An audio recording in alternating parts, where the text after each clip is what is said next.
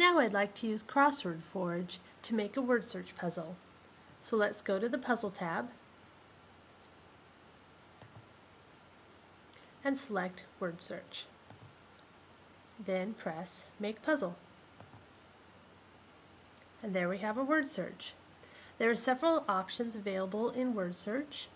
You can show a word bank, and you can scramble the words in the word bank to make it more challenging. Or you can have the answers be guessed from the clues. You can allow or disallow diagonal words, and you can also allow reversed words. Crossword Forge also has one other interesting ability, the ability to keep naughty words from forming accidentally in the word search. Go to the Crossword Forge menu and select Preferences.